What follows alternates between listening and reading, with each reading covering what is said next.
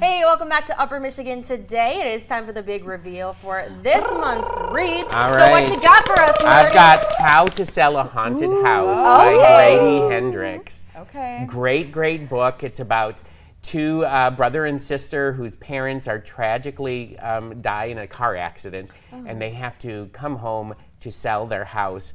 And lo and behold, the house is haunted, and and if you're creeped out by dolls or clowns, you're gonna have a hard time with this book. So it's. Am I gonna have like nightmares? Am I not gonna be able to see? I'm just telling you, there's a possessed doll in this book. I won't be able to see it, right? There's no pictures. Right. No, but the I'm description. gonna start to swirl it in my mind. And just a trigger warning: it is a horror novel, so there are some things that. You know, if you're squeamish or get really upset about stuff like that, this might not be a book for you. This is going to be a tough one for me.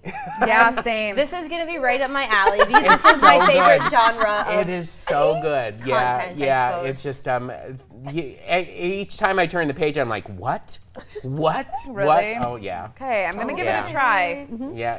I can't promise anything. Invest in a nightlight if you need Oh, it. no. Invest in a nightlight. Okay, can I see this? I'm just Sure. gonna hold it up. So Grady Hendrix, How to Sell a Haunted House. This is our book for the next month, mid-October. We will be reading this and then reviewing it on Upper Michigan Today. So keep that in mind. Do you guys want to have a little bit of fun with us today? Oh, let's do it. Okay, I was thinking we could play some book charades. You're pretty good at charades? I've never lost at She's in. charades. She's so okay. in. Wow, she's doing jazz. Oh, hands I'm and everything. excited. Okay, bring it on. You all know how competitive we are. Okay. Alrighty. Okay, well, we have to take another break, but when we come back, we're going to play some book title charades. All Right. right. The show. Awesome.